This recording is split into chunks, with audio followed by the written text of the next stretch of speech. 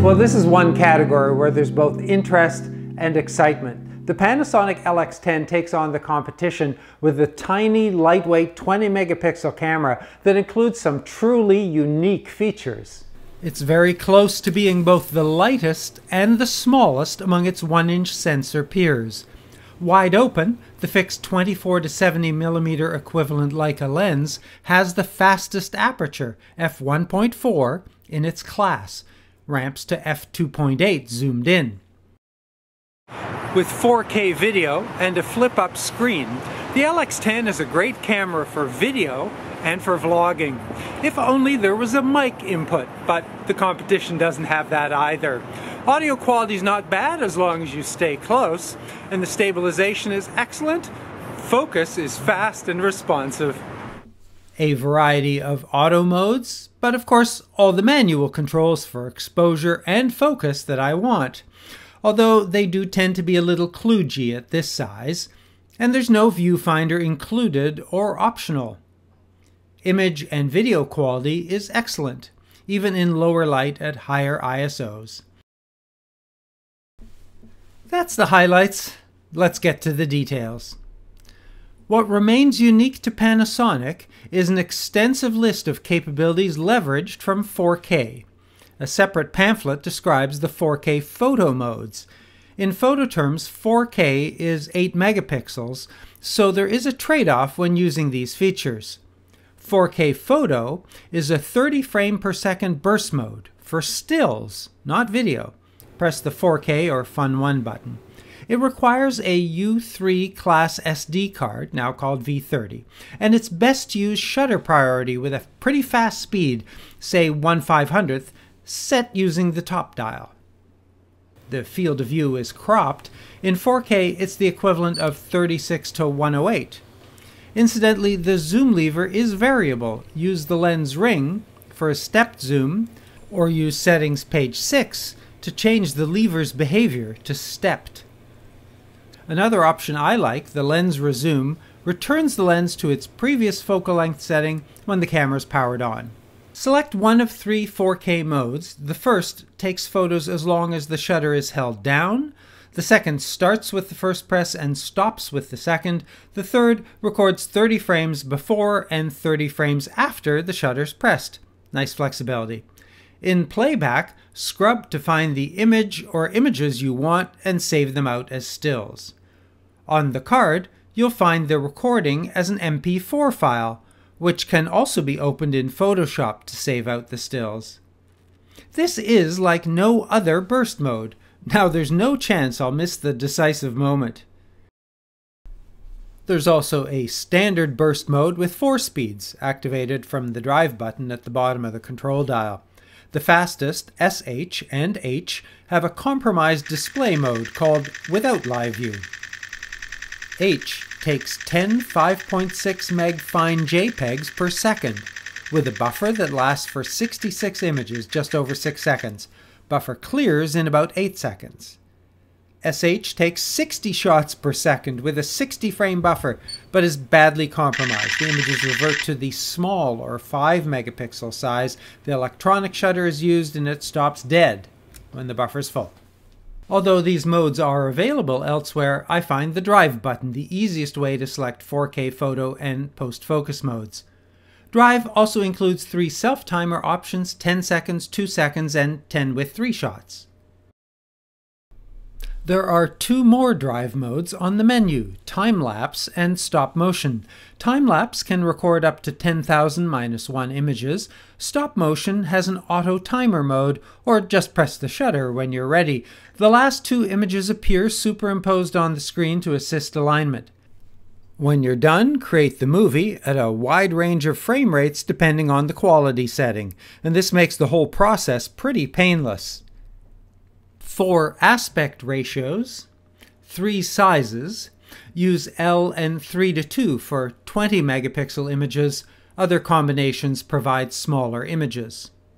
2 JPEG modes, which can be joined with RAW in all combinations. Lots of modes, from intelligent auto with scene detection and scene with manual scene identification, including 24 selections, which somehow overlooks snow, to full manual as well as panorama. The menu allows 4 directions and 2 sizes. Wide covers about 270 degrees, a long way around. In landscape mode, the narrow dimension is 1920 pixels. In portrait, it's 2560, so even if you're shooting left to right, consider using the up-down setting. There's a tiny built-in pop-up flash, good for about 12 meters. There's no flash shoe, and it doesn't work with 4K photo or the electronic shutter. Shooting in full manual exposure is pleasant, with a dedicated aperture ring around the lens and a dedicated shutter dial on top.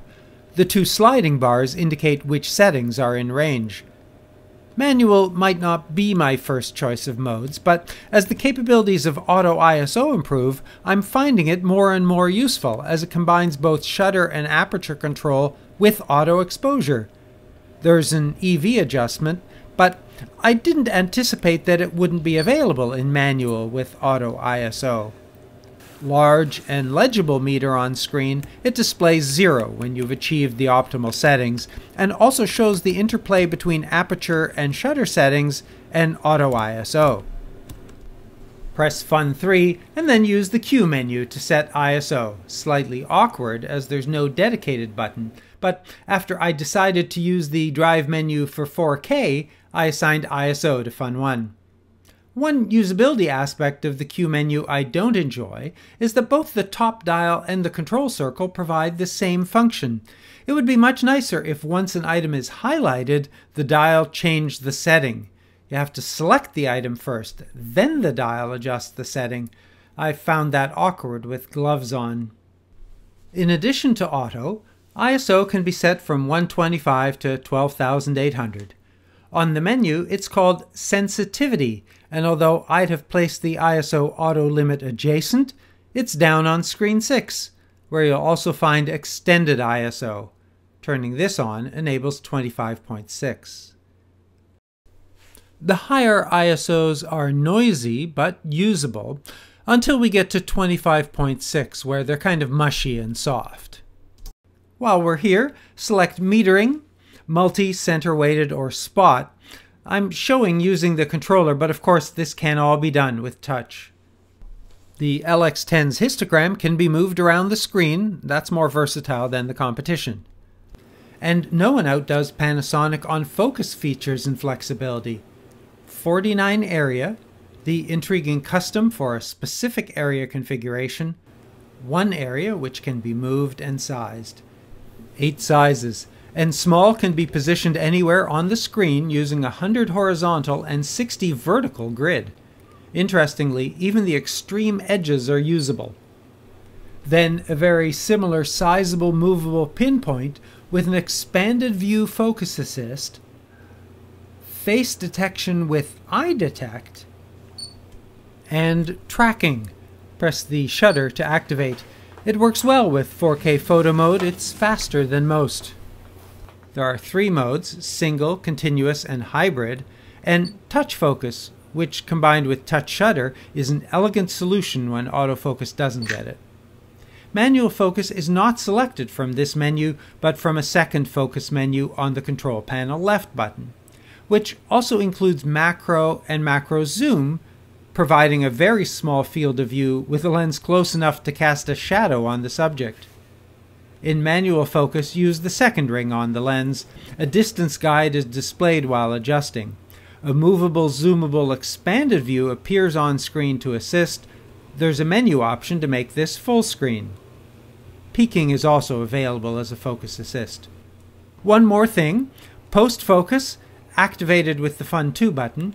It's like the 4K photo mode. It records 8 megapixel images, probably best with a tripod. Snap, the scene is analyzed and images are saved. Then touch the screen to select a focus point and save the image. Fun 2 shows peaking on the focused edges. Zoom the image and use the slider to pinpoint the focus. Not done yet, although you can export the file and focus stack the images in an app like Photoshop. Press Fun 1 to do this in camera. 2 modes, auto and range. While this is a spectacular and interesting capability, I will say it's not easy to use in the field. I really find it's a studio kind of feature.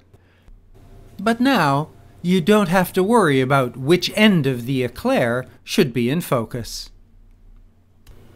Intelligent Auto Mode works well, but can save only JPEG images switched to P for RAW or RAW+. Auto also engages the digital zoom up to 2 times. You'll see 36 to 216 instead of 108.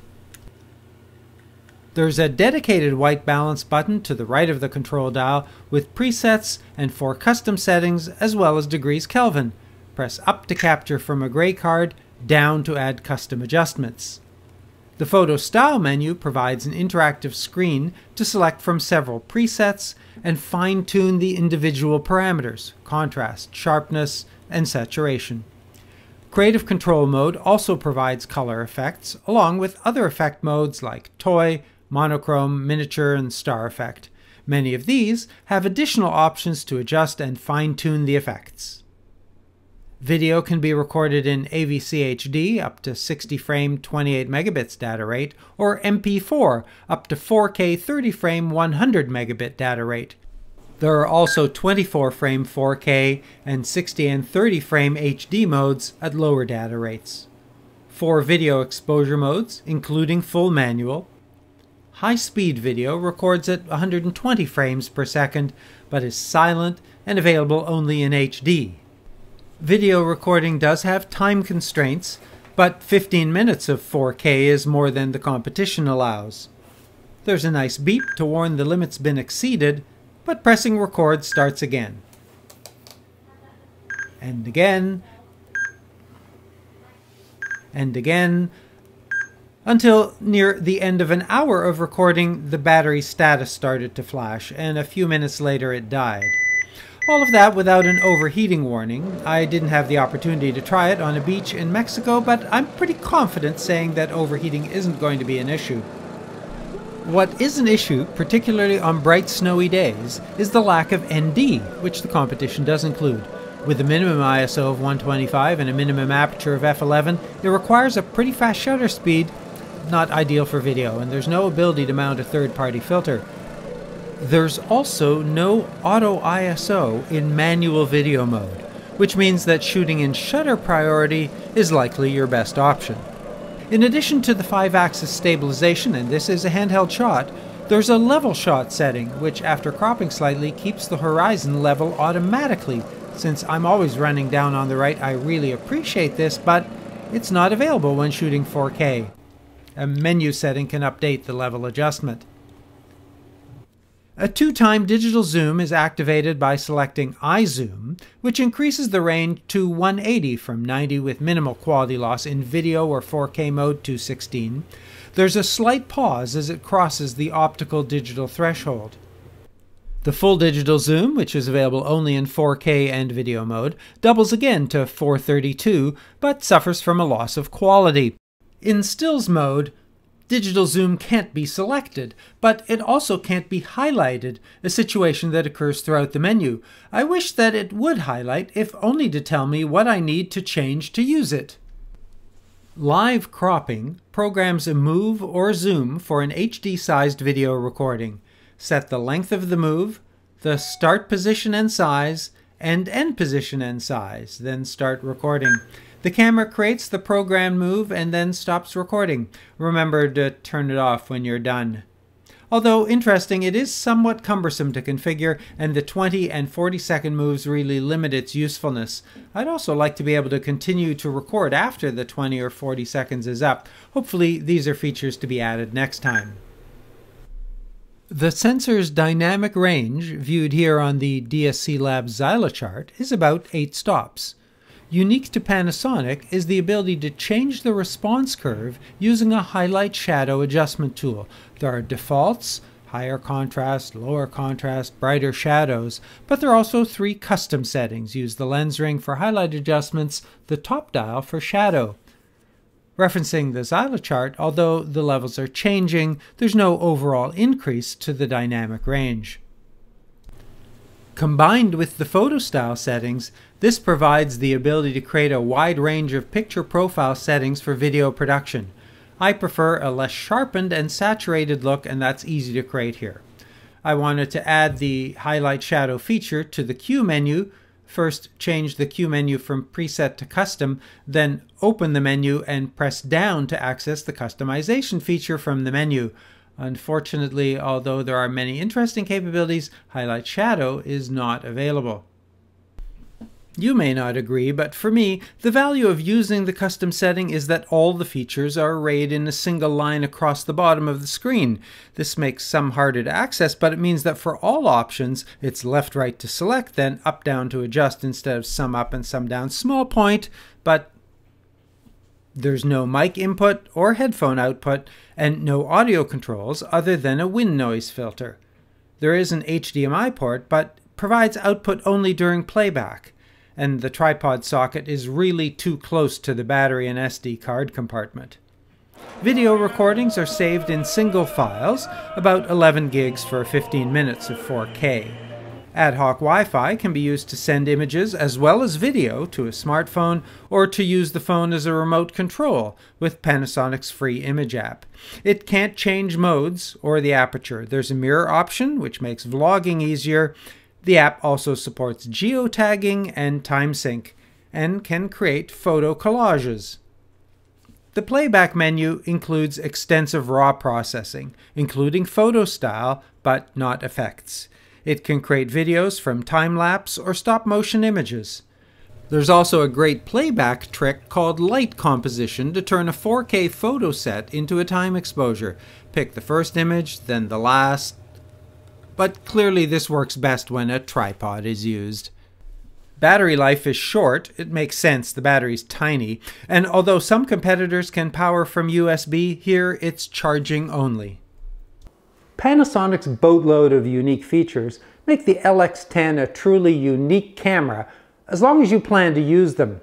The lack of a viewfinder might be an issue for some, but otherwise it's a pocketable travel camera that's great for serious photographers.